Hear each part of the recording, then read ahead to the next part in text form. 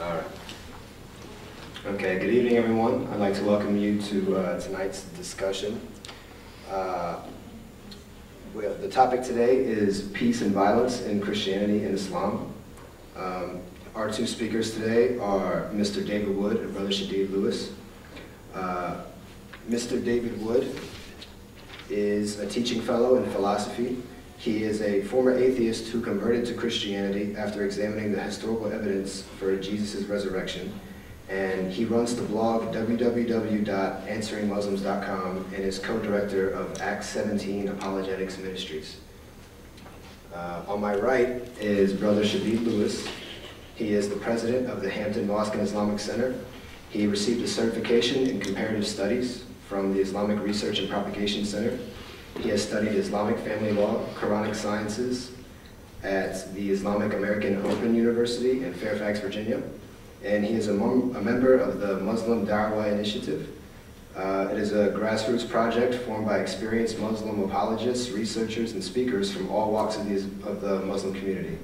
MDI is aimed at articulating the case for Islam as a rational belief, way of life, and international movement for human peace and justice. The format of tonight's discussion is going to begin with 30-minute opening remarks by each side, followed by a 15-minute response session, and then a 10-minute rebuttal, and closing remarks by each of the speakers for 5 minutes. And at the end, we will have a question and answer session. We begin the dialogue with a verse from the Holy Qur'an, chapter number 16, verse number 125, which says, "Invite all to the way of your Lord with wisdom and beautiful preaching, and debate with them in ways that are best and most gracious. For your Lord knows best who has strayed from his path and who has received guidance." And with that, we'd like to begin.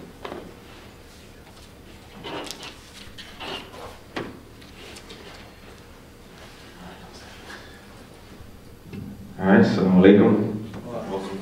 To others. Bismillah ar-Rahman ar-Rahim. Ashhadu an la ilaha illallah wa ashhadu anna Muhammadan Rasulullah sallallahu alayhi wa sallam. I bear witness that there is no God but Allah, and that Muhammad is his servant and messenger. Peace be upon him. It does me a great pleasure to actually be the one to present the case for peace and violence from the Islamic perspective, due to the fact that in today's current events, we hear a lot of things going on around the world, and many of the events are said to be perpetrated by Muslims.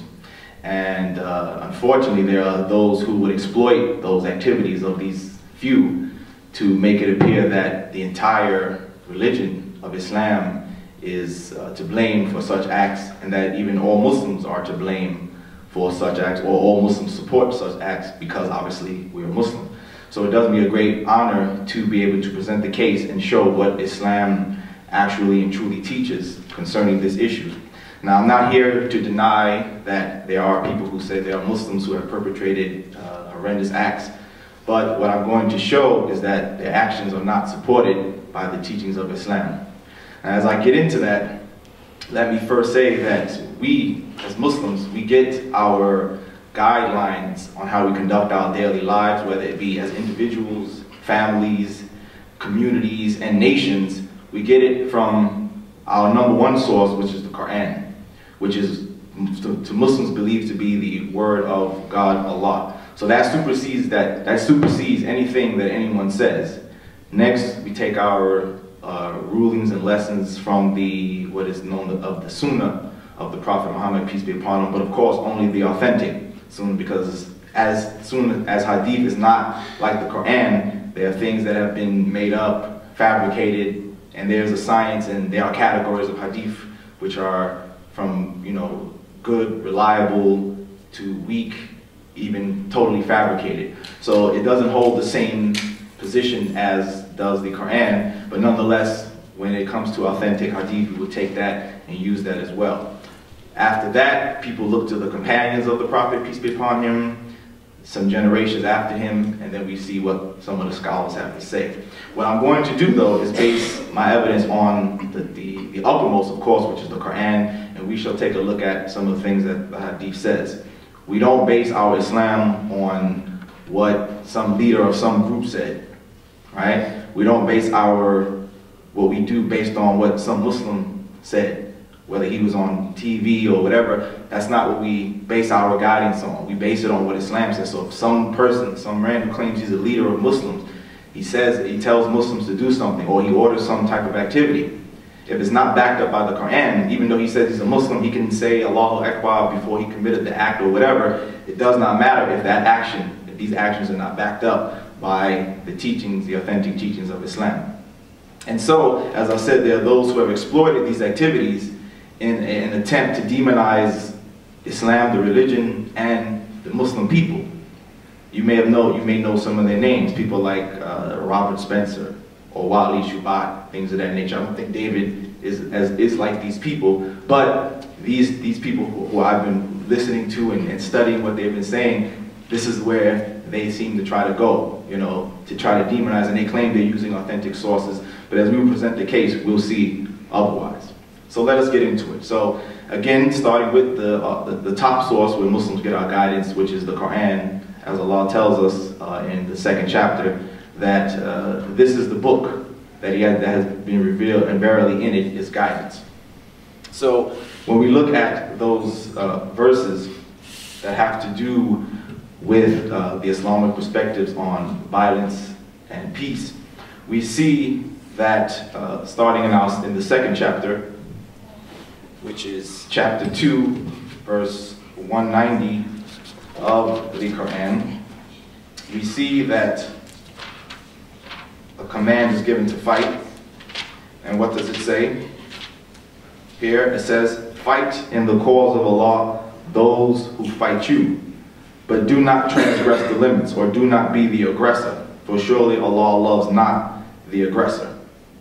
And these verses are in context basically from chapter 2, verse 190 going to 193, okay? And you'll see it's going on about fighting those who have attacked the Muslims and things of that nature.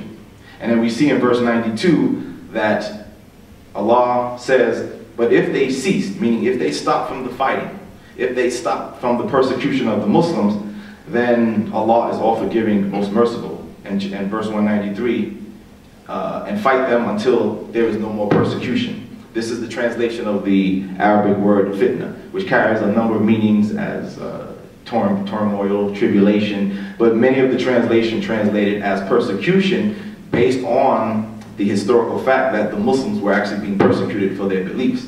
So this is saying fight until there's no more persecution. Okay? And I'm stressing that point because you see it doesn't say continue fight even if they stop. Just wipe them out regardless, continue to kill, murder. No, it says if the enemy, those who oppose or those who have been attacking you, persecuting you, stop, then cease. There should be no further conflict. Okay? We see in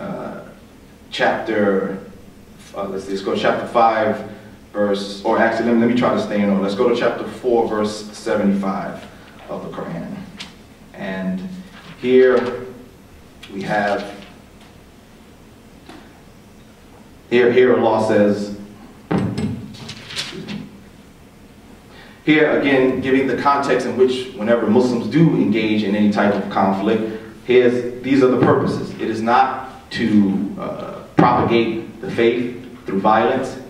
We are not commanded to have an ongoing battle with, or physical battle with non-Muslims, as people have asserted that Muslims are ordered to kill infidels. And no, this is not correct. Here's what Allah says. It says, "And why should you not fight in the cause of Allah on behalf of those who, being weak and are ill-treated and oppressed, men, women, and children, whose cry is, 'Our Lord, rescue us from this town,' whose people are oppressors, and raise for us from you one who will protect, and raise for us from you one who will help." You see? So these are the context. This is the context in which you will find the verses of the Quran that do speak of any type of conflict. This is the context, because remember, the Quran is all one book revealed by Allah. It is not a book of different chapters or different sections written by different people. For the Muslim, it is believed that the entire book is all from Allah. So we take it as a whole. So if I see a verse in several chapters later that speak of fighting, it has to be in the context of these verses. Okay? And that is the case. All right? So let us continue. We see in chapter 8, again, continuing on, that Allah speaks again.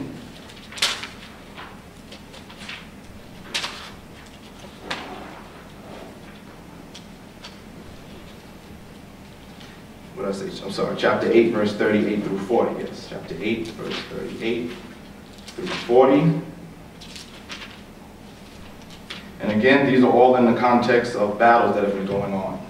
All right? And Allah says, and say to the unbelievers, if now they desist from the fighting and the attacking, their past would be forgiven them. But if they persist, the punishment of those before them is already a matter.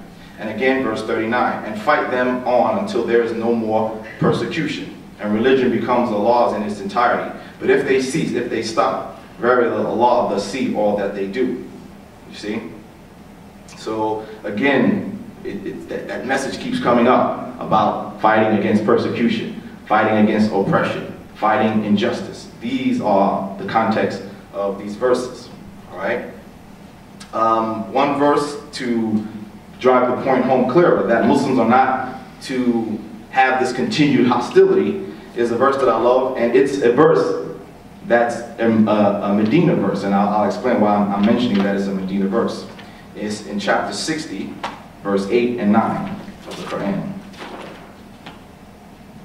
And here, Allah speaks. Again, that's chapter 60, verse 8 and 9. Okay? It says, Allah does not forbid you with regard to those who fight you not for your faith, nor drive you out of your homes. Allah does not stop you from dealing kindly and justly with those people. For Allah loveth those who are just. Allah only forbids you with regard to those who fight you for your faith and drive you out of your homes, and supporting others in driving you out, for turning to them in friendship or protection. It is such as turn to them that do wrong. So this verse is clear that the Muslims are not commanded to have this ongoing hostility or conflict. As the verses, I mean, it really needs no explanation.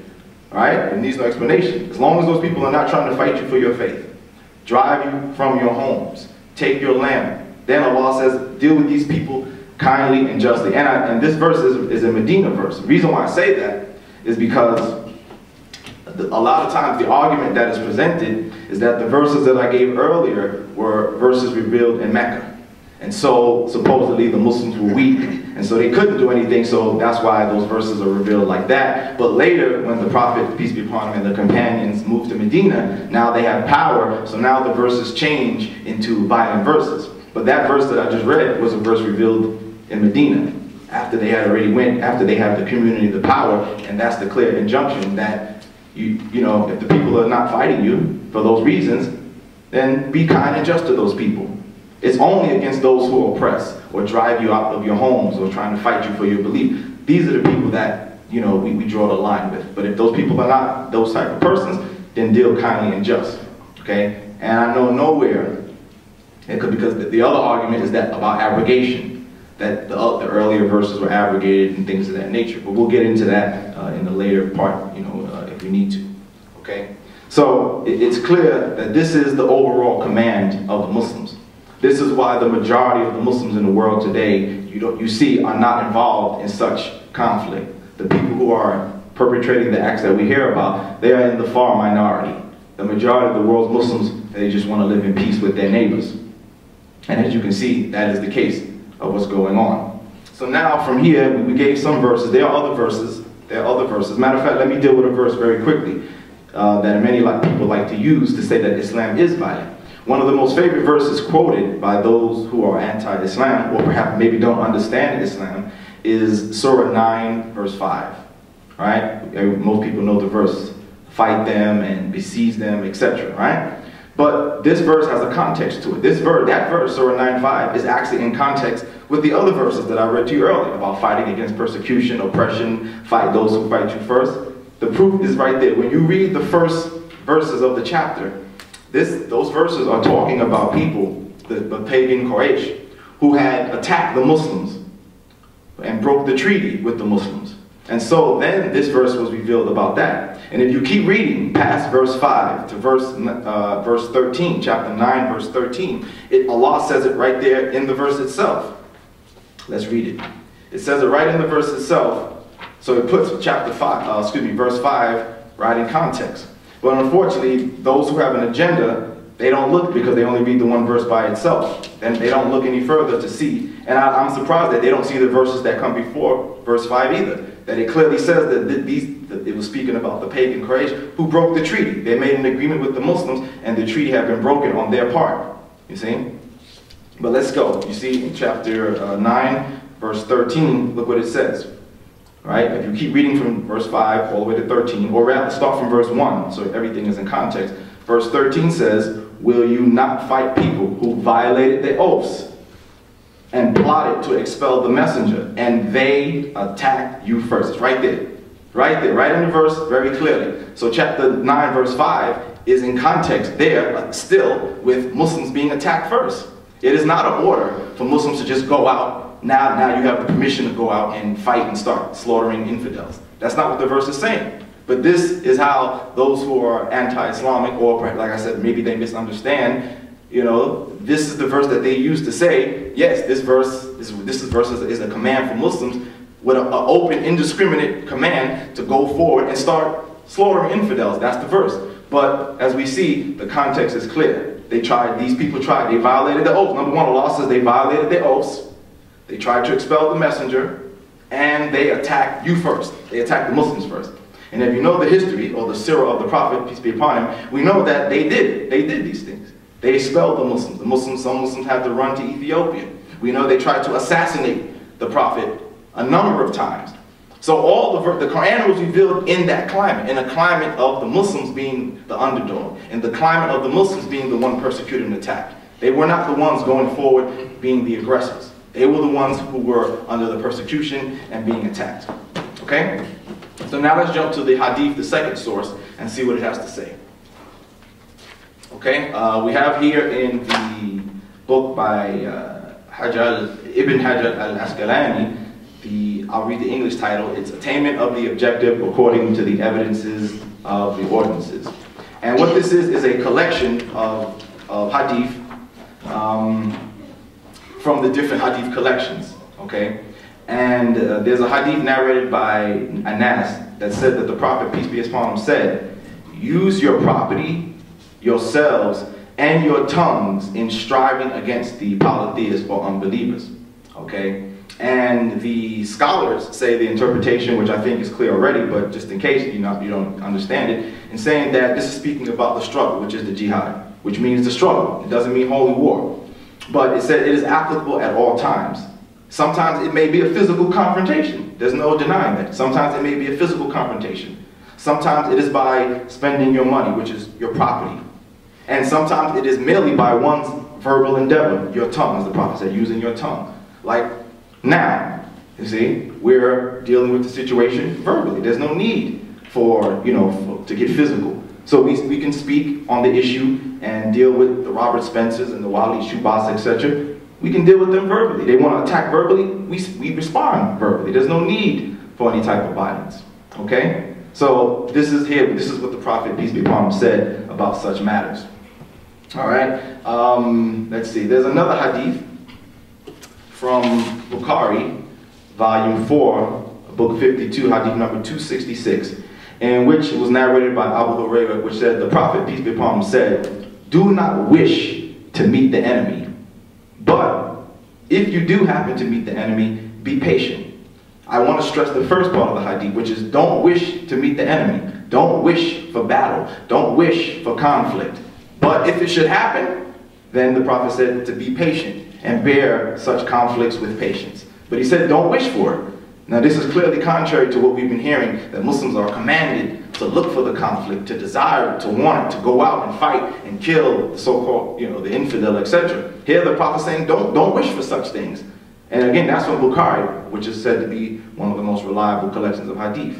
All right, so there's no denying that. There's no denying that. So this is the Islamic, and there's a number of other hadiths out there. There's a number, and again, any hadiths that do mention the battles that the Prophet had, those are all in context of what I read from the Qur'an. The whole climate of that time period was the Muslims were the ones who were being persecuted and attacked. Whether it was by the pagan Quraysh, whether it was by Bani Qurayza, some of the Jewish tribes that had aligned themselves with the Quraysh, all of these were in context of the Muslims fighting back in self-defense, okay? Or sometimes making preemptive strikes, but still preemptive in the sense that there was an awareness or knowledge that an attack was imminent, and so they acted preemptively, but it was preemptive in self-defense. Which brings me now to the next position. Let's take a look and see what the scholars have to say. Again, we rely mostly or highly first on the Qur'an, and then we look at Hadith. But let's take a look and see what the people of knowledge have to say about this issue. All right, I take from the book, The Rights of Non-Muslims in the Islamic World by Dr. Salih Hussein Al-Ayad. And on page 42 and 43 of his book, he mentions here, he says that even in war, he said even in war, which is talking about the struggle of jihad, can only occur for valid reasons and moral goods. It can only take place for the following reasons. He says, one, as a response to an act of aggression, as stated in the Qur'an. He mentions the verses that I gave earlier, chapter 2, verse 190, and some of the other verses. He says, the second reason, as a penalty for those who break a treaty or violate a truce, as Allah stated. We mentioned chapter 9, verse 12 and verse 13, mentioning that they broke the oaths and they attacked the Muslims first. The next reason, number 3, is as a deterrent to those who have been persecuting or preventing missionaries, Muslim missionaries, or those who do dawah of the faith, from traveling to the people, as it is stated by Allah, and fight them on until there is no more persecution. All right, and religion becomes the laws. But if they stop, let there be no hostility, except against those who practice oppression.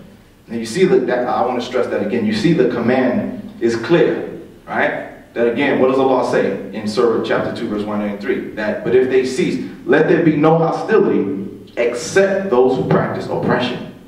These are the reasons that, you know, Muslims, if it's a physical confrontation, that it is for those reasons. And again, even persecution or oppression, it can still take the means that the Prophet spoke about. If you can handle, if it can be dealt with by verbally speaking out against the injustice, so be it. If you have to spend money to help get people in leadership or whatever who can change the situation, so be it. A physical confrontation is the last resort. If that can be avoided, then that is the best course of action. Okay? So there. And let me quote another sheikh or scholar just to drive the point home. We have Dr. or Sheikh Atiyah Sakr. He was the head of Al-Azhar Fatwa Committee, and this is what he states. All right. He says the jihad is one of the most misunderstood and abused aspects of Islam. He mentions very honestly that there are some Muslims who exploit and misuse the concept to their own political objectives, and I agree with him. That's very true. And then he says there are also many non-Muslims who misunderstand it as well. And they use it, as I mentioned, Robert Spencer, etc., to misinterpret it, to discredit Islam and Muslims. So here's what he says about the reason. He gives 3 reasons, okay? He gives 3 reasons that if it has to be a physical confrontation or whatever, that here the reasons are as such.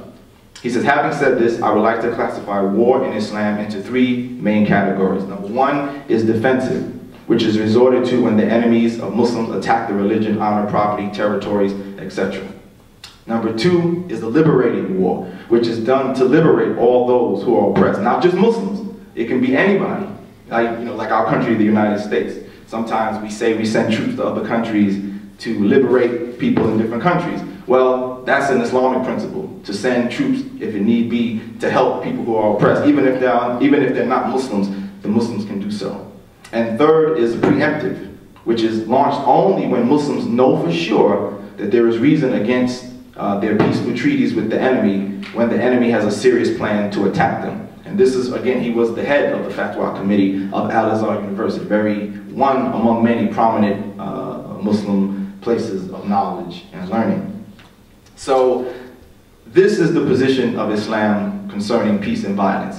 Yes, Islam is a peaceful religion. And I think many times people, they're not using it right, or maybe they don't understand. When we say peaceful, we don't mean passive. Peaceful doesn't mean that we are passive, that we sit by and allow injustices to go forward. You know, like a police officer. A police officer is known as a peacekeeper, but he has a gun, he has the billy club, right? If he has to use, he may have to use certain extreme measures to bring back the peace. But does that not mean he's still a peacekeeper? If he can stop you by verbally stopping you or handcuffing you without violence, so be it. As we know many stories, sometimes he may have to. He may have to pull out the gun. He may have to use the billy club in order to restore the peace or stop the one who is violating the peace. But yet it's still, he's known as the one who keeps the peace. He's known, he's supposed to be the good guy. You see? So in Islam, we say Islam is peaceful. We don't mean that it's passive. Because many times people misunderstand it. They say, well, you say it's peaceful, but look at these verses here. But they don't see those contexts. And the contexts, as I mentioned again, are good, moral, and justified reasons. All right? So with that, we will stop there. And I will pass it on to David. Thank you.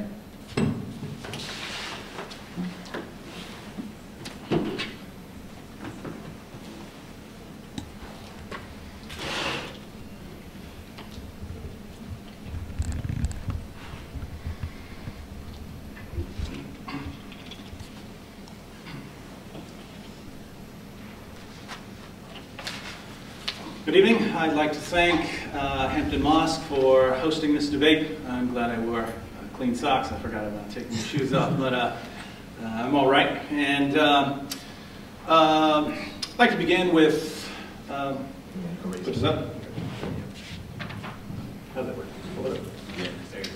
I'd like to begin by pointing out a few points of agreement between Shadid and myself. One, I agree completely that not everyone who acts in the name of Islam or not everyone who acts in the name of Christianity is following Islam or Christianity. Muslims claiming to follow Muhammad have killed people. Christians claiming to follow Jesus have killed people. But it's clear that not everyone who acts in the name of their religion is following their religion. There's no dispute between us on that point. I also agree with Shadid that most Muslims do not want to hurt anyone. Most Muslims I've met don't want to kill or slaughter anyone, so there's no disagreement with us on that point as well. But the topic of our debate isn't what most Muslims believe, it's what Islam teaches and what Christianity teaches about peace and violence. And I remember several years ago I wrote one of my first articles on Islam was on the issue of peace and violence, and I said that if someone were to ask me, is Islam a religion of peace, I would say, what do you mean? First explain what you mean.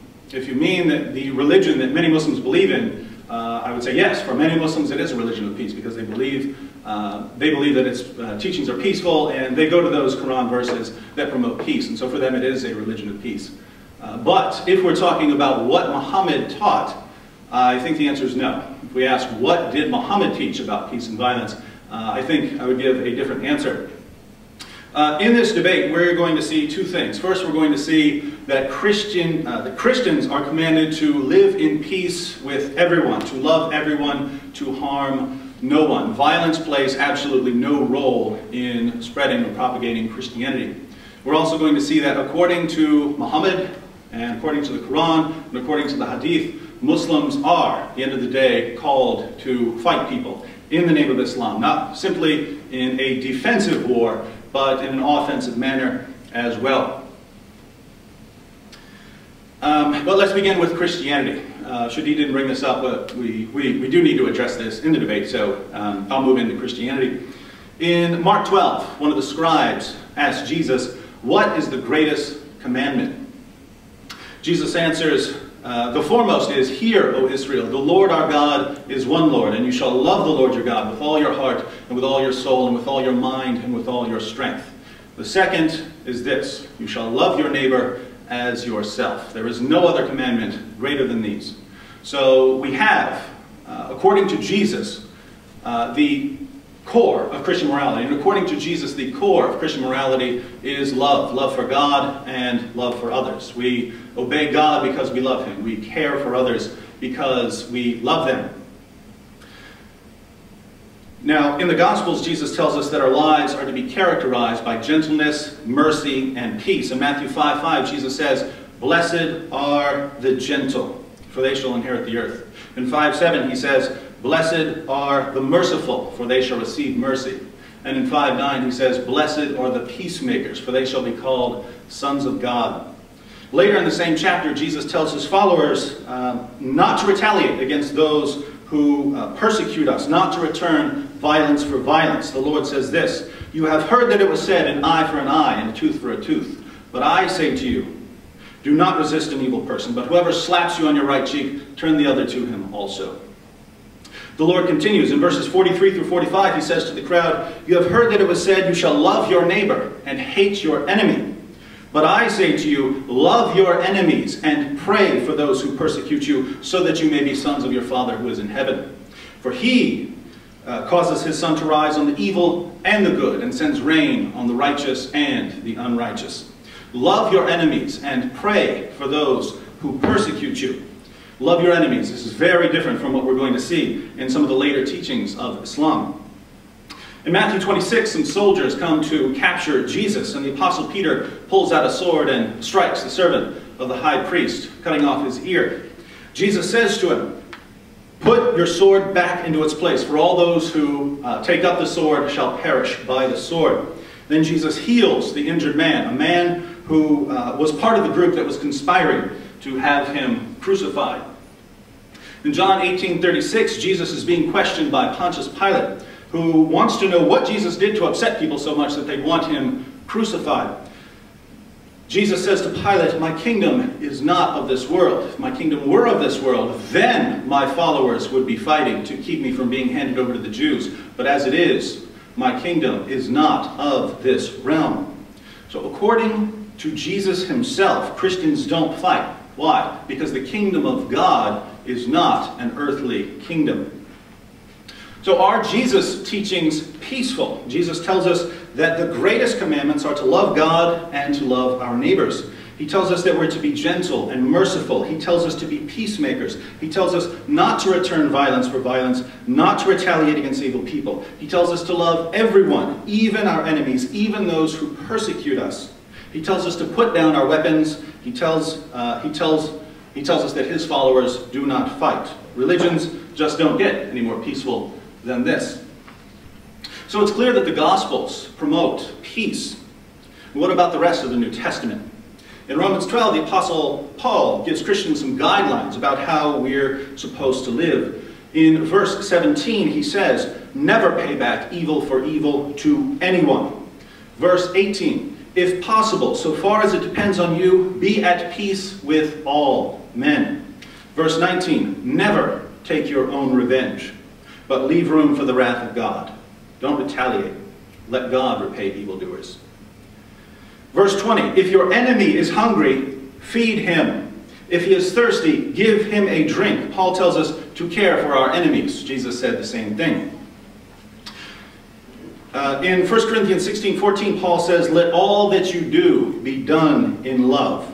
In 2 Corinthians 10:3-4, he says, "Though we walk according to the flesh, we do not war according to the flesh. For the weapons of our warfare are not of the flesh, but divinely powerful for the destruction of fortresses. We do not war according to the flesh." Why? Because, as Jesus said, his kingdom is not of this world. In Ephesians 5:2, Christians are commanded to walk in love. In 1 Thessalonians 3:12, Paul says, "May the Lord cause you to increase and abound in love for one another and for all people." We are to abound in love for all people. In 1 Thessalonians 5:15, Paul commands us to see that no one repays another with evil for evil, but always seek after that which is good for one another and for all people. In 1 Timothy 2:1, Paul says to Timothy, "I urge that entreaties and prayers, petitions and thanksgiving be made on behalf of all men." In Titus 3:2, Paul says that Christians are to malign no one, to be peaceable, gentle, showing every consideration for all men. Over and over and over again, Paul tells us to love everyone, to live in peace with everyone, to be gentle towards everyone. We see the emphasis on peace, gentleness, and love in other New Testament passages as well. The author of Hebrews in 12:14 says that Christians are to pursue peace with all men.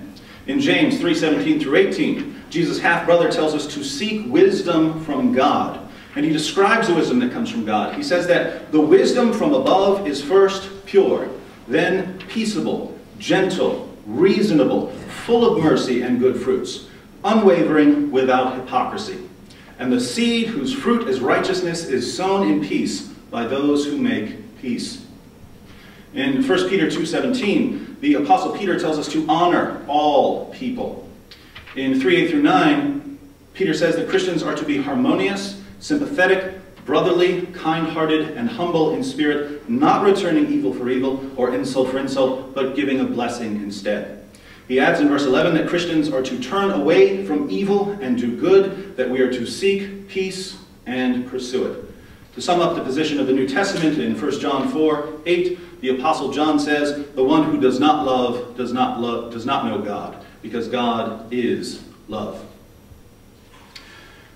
Now, if Christians are commanded again and again to live in peace with all men, to love everyone, to pray for everyone, to do good to everyone, to be gentle, merciful, and compassionate, to put down our weapons, not to retaliate, not to return evil for evil, not to fight, why would anyone even raise it as an issue whether Christianity is a religion of peace?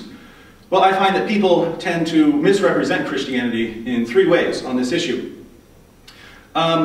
First, some people misrepresent the Christian message by distorting certain passages of the New Testament.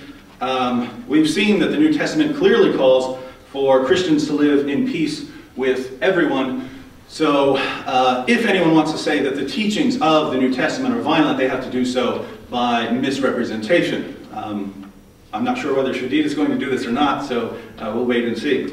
Second, some people misrepresent the Christian message by pointing to various groups and individuals who have committed violence in the name of Jesus, as if these people are following Jesus' commands. And here, Shadid and I are in agreement that if someone is acting and claims to be acting in the name of Jesus, or claims to be acting in the name of Muhammad, what matters is whether the religion calls for that sort of action, and that's how you determine whether the action is supported by the religion or if it's just a person who's not living up to the standards of the religion. Third, some people misrepresent Christianity by ignoring the fact that Christians are under the New Covenant, not the Old Covenant. We have a distinction, Old Testament, New Testament. Testament just means covenant, agreement between God and men. There's a covenant with Adam in the Bible. I'm not under that covenant. There's a covenant with Noah. It's in the Bible. I am not under that covenant. There's a covenant with Moses. It's in the Bible. You can read it. But I am not under that covenant. And finally, there is a covenant in the blood of Jesus Christ. That is the covenant that I'm under. That's the covenant that I'm a part of. And nowhere under the covenant of Jesus Christ are anyone commanded to commit violence towards anyone. As part of the new covenant, I have to follow certain rules. I have to love my enemies. I'm not allowed to shed blood for my religion, ever. Now, usually when people criticize Christianity for being too violent, it's common to point out passages from Exodus or Deuteronomy. I'll clarify, Christians do believe that the Old Testament was revealed by God. We believe that there was a purpose for the Old Testament. But as far as the teachings that we're called to live by right now, these are the teachings commanded in the New Testament. So Christianity is a specific covenant between God and men. And again, nowhere are Christians ever commanded to commit violence. So if we don't misrepresent Christianity in any one of these three ways, what do we have? We have a religion that promotes love, joy, peace, patience, kindness, goodness, faithfulness, gentleness, self-control. And as Christians in the room know, I'm quoting this list of Christian values, the fruit of the Spirit from the New Testament, Galatians 5:22 through 23. So Christianity promotes love and peace towards everyone. But what about Islam? There are plenty of teachings in the Qur'an that Christians would say amen to. There are plenty of teachings that we would agree with. But there are other passages that certainly raise some concerns, and I understand there are passages in the Bible that would raise concerns. Maybe we can talk about some of those. But we turn to Islam, and for instance, we see in Surah 8:55, surely the vilest of animals in Allah's sight are those who disbelieve. I disbelieve. If you mean disbelieving in Islam, I'm not. So I am among the vilest of animals. Surah 3:32, Allah does not love the unbelievers. That's referring to all non-Muslims, all unbelievers in Islam. That would mean that Allah has no love for any of us. Now, Muslims are quick to point to passages such as Surah 109, Surah 2:256, Surah 68 as evidence that Islam is a religion of peace. What Muslims fail to address is that many of these verses were abrogated or canceled by verses that came later. Shadid says that the Qur'an is just one book, but the Qur'an says that some verses which come later abrogate or cancel verses which come before. For instance, what's the penalty for sexual indecency according to the Qur'an? Well, Surah 4:15 says, and as for those who are guilty of an indecency from among your women, call to witnesses against them 4 witnesses from among you. Then if they bear witness, then confine them to their houses until death takes them away or Allah opens some way for them. So the penalty according to 4:15 is house arrest. That's the penalty for sexual sin. We turn to Surah 24:2. As for the fornicatress or the fornicator, flog each of them, giving 100 stripes, and let no pity for them detain you in the matter of obedience to Allah. So, which penalty is the one that Muslims are supposed to follow? Well, it's the one that came later. And actually, in the Hadith, we find another, stoning, that's for adultery. So we find different rulings. Now, either these are just total contradictions, or some have been abrogated, and that's the Muslim pattern. That's what we find in Surah 16:101, for instance, that verses which come later abrogate or cancel verses that come earlier. Now, Shadid says that non-Muslims draw a distinction between the Meccan period and the Medinan period, and that we say that Muhammad in Mecca was peaceful, but then as soon as he got power, he became more violent. Things aren't that simple. The reality is more complicated, but we'll go through it. Until he died a few years ago, Sheikh Abdullah ibn Muhammad ibn Humayd was the Chief Justice of Saudi Arabia and the Imam of the Grand Mosque in Mecca. Scholars don't get much higher than that. According to Ibn Humayd, there were 4 stages in the development of the Islamic call to jihad. So it's not simply a matter of there's the Meccan period and then there's the Medinan period where Muslims could be violent. As Muslims know, the early Muslim community wasn't allowed to fight in Mecca. Even when they were persecuted, they weren't allowed to retaliate. This, according to Ibn Humayd, is stage 1. When Muslims were completely outnumbered and couldn't hope to win a physical confrontation, they had to endure persecution without returning violence for violence. And the revelations that Muhammad received during this time were peaceful and tolerant revelations. And by the way, if you describe Muhammad's life during this period to a Christian, we love his life during this period. If you talk about Muhammad in Mecca, he's living as we would expect someone to live under those circumstances. But eventually, when the Muslim community had become large enough to fight a defensive war, Muhammad received Surah 22:39-40, which says, permission to fight is given to those upon whom war is made, because they have been oppressed, and most surely Allah is well able to assist them. Those who have been expelled from their homes without a just cause, except that they say, our Lord is Allah. So now Muslims could defend themselves against people who were trying to hurt them, casting them out, and so on. But they didn't have to. They didn't have to go and fight people who were oppressing them. This is stage 2, according to Ibn Humayd. When Muslims were strong enough to defend themselves, they were given permission to fight the oppressors, but there was no obligation to fight. Later on, when the Muslims were even stronger, the command changed again. Muhammad received Surah 2:190-191, which says, and fight in the way of Allah with those who fight with you, and do not exceed the limits. Surely Allah does not love those who exceed the limits. And kill them wherever you find them, and drive them out from whence they drove you out. At this point, according to Ibn Humayd, Muslims were commanded to fight anyone who attacks the Muslim community. This is stage 3. Fighting people oppress you or attack the Muslim community is an obligation. It's now required. Now, Muslim apologists in the West, and my friend Shadid, seem to think that this is the last stage of Islam, and that Muslims are simply called to fight in self-defense. But Muhammad's final marching orders were quite different. If we want to know what Muhammad's final commands were about fighting, we have to go to Surah 9, which is one of the last 2 surahs that were revealed to Muhammad. In Surah 9:29 we read, "Fight those who believe not in Allah nor the last day." Notice, what does that say?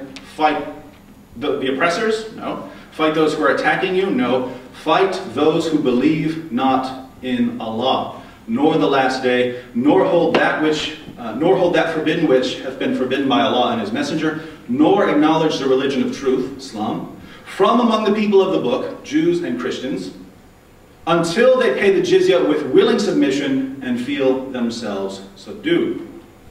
Here Muslims are commanded not simply to fight oppressors, but to fight those who do not believe in Islam, including Christians and Jews. Muslims were told to fight people because they had different religious beliefs. Now, if you don't believe that this is the correct interpretation, consider some things that we read in the Hadith. Notice Shadid says, and I agree with the methodology, Qur'an first, Hadith, commentators and scholars.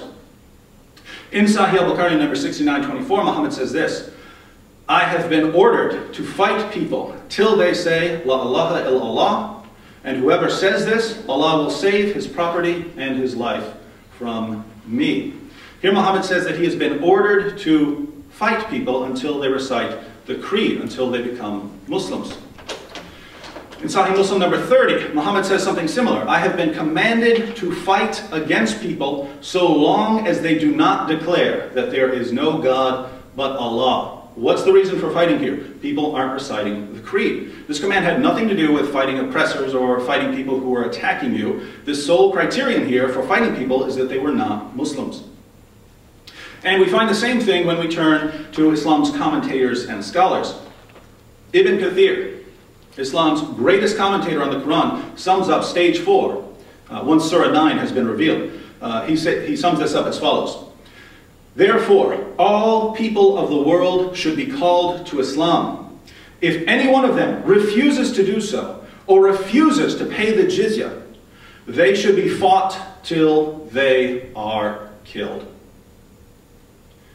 This doesn't come from the Al-Qaeda handbook. This comes from Ibn Kathir. This teaching is at the very core of Islam, and we find similar teachings from many other Muslim scholars.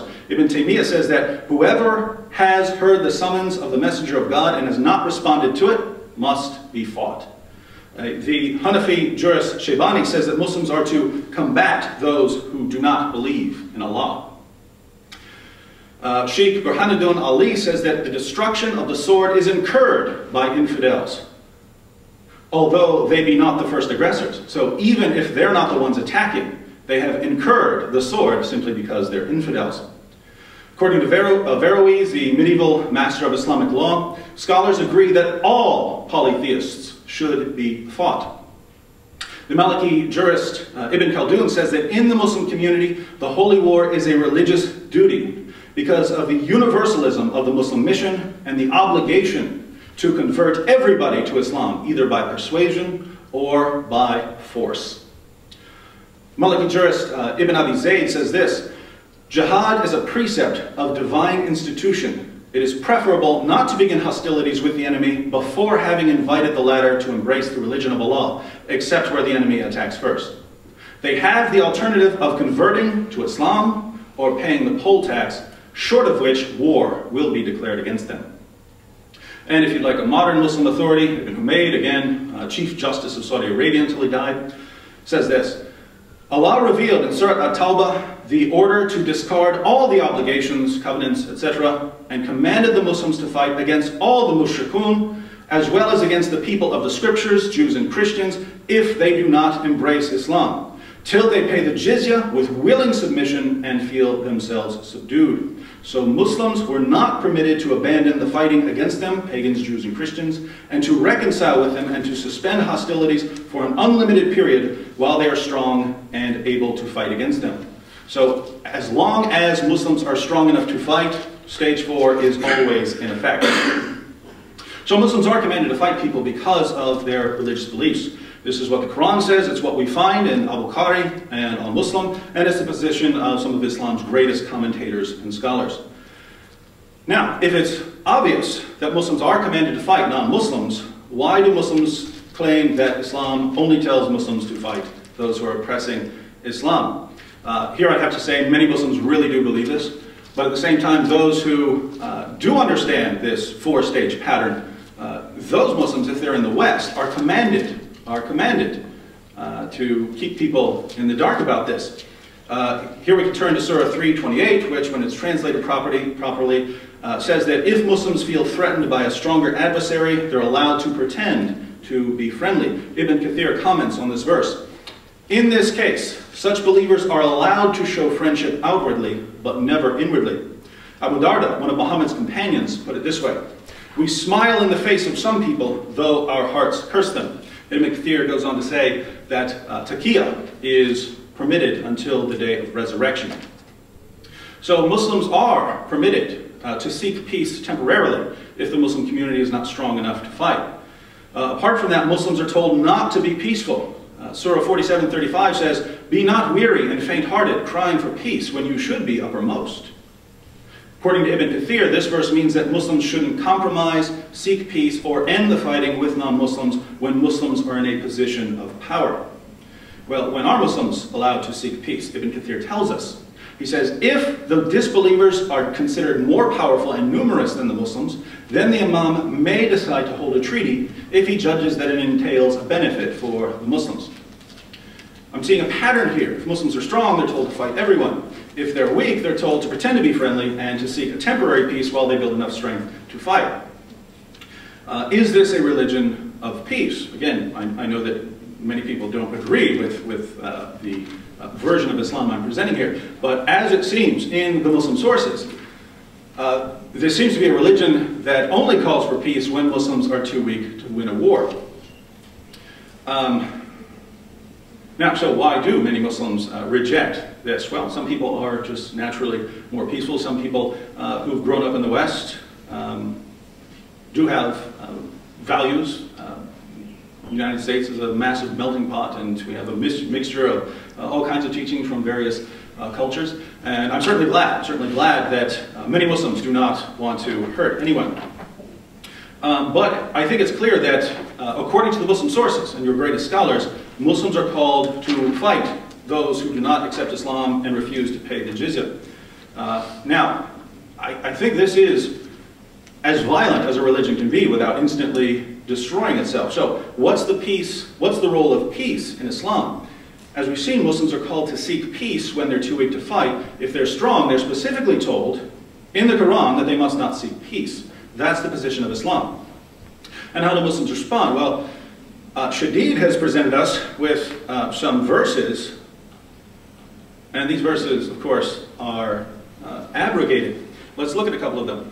He quoted Surah 2:190, "Fight in the cause of God those who do not fight you, but do not transgress limits, for God loveth not the transgressors." I would refer you to Tafsir Jalalain on 2:190. He says that this stipulation was abrogated by Surah 9. Shadid also quoted the Quran, Surah 68.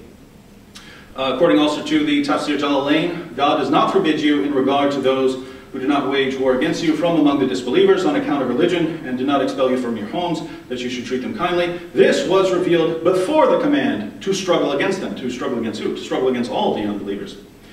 Shadid says that these verses haven't been canceled. Some of his greatest commentators say otherwise.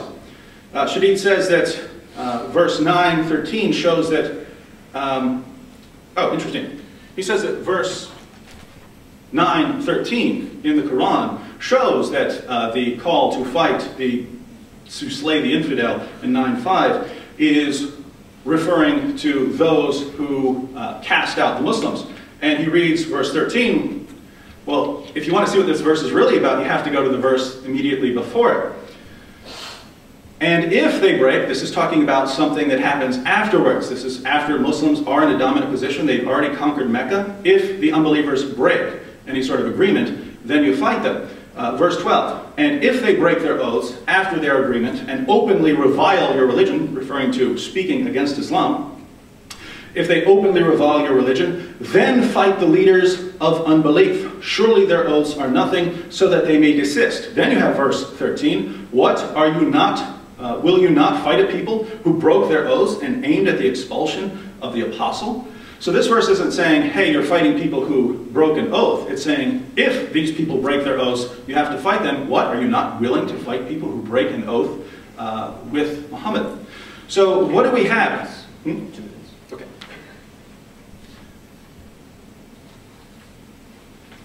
So we have abrogated verses, and then we have the clear pattern that is established in the Qur'an. Again, if you don't believe in abrogation, what do you do when the passages contradict one another? When we follow the Muslim method of interpreting these passages, the earlier verses are abrogated by passages that come later, and the passages that come at the end of Muhammad's life, the passages that came down as Muhammad's final marching orders say, not fight the oppressors. It says, fight those who do not believe in Allah. To sum up, we've seen that Christians are commanded to live in peace, to love everyone, even our enemies. We're called to do good to everyone, to honor everyone, to pray for everyone, to be merciful, to be gentle, to be compassionate. We're told not to retaliate, not to take revenge, not to hate, not to war according to the flesh, not to fight. We've seen that according to Christianity, the greatest thing in the world is love. And we've seen that the only way to make Christianity sound violent is misrepresenting it by either distorting the teachings of the New Testament, by pointing to people who claim to be following the commands of Jesus and aren't really following the commands of Jesus, and by confusing the new covenant with the old covenant. There are, again, plenty of passages in the Quran that Christians would agree with, but as far as Muhammad's final marching orders are concerned, Muslims are told that as long as they're strong enough to fight, they must fight everyone. These are very different teachings. Christians are told that God loves everyone, even those who persecute and kill us. And so we have to love everyone, and we have to love and live in peace with everyone.